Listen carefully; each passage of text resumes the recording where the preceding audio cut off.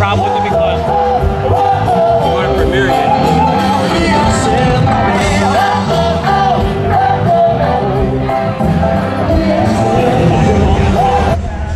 YouTube.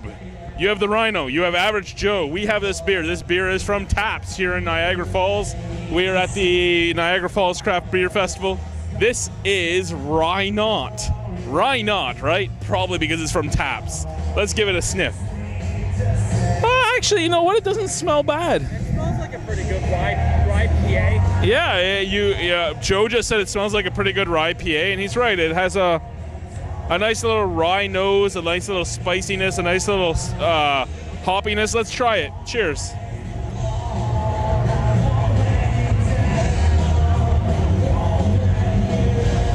Yeah, that's actually not a bad RPA. It's not offensive whatsoever. Inoffensive.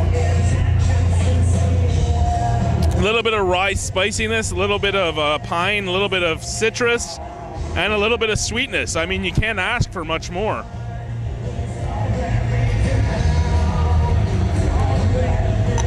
Yeah, you can't ask for anything more. Out of 10, I'd give this a 6, easy. 6.5. Alrighty, a 6.5 from Joe, a 6 from Rhino. Yeah, there's nothing offensive about it at all. Thank you, guys. Bye-bye.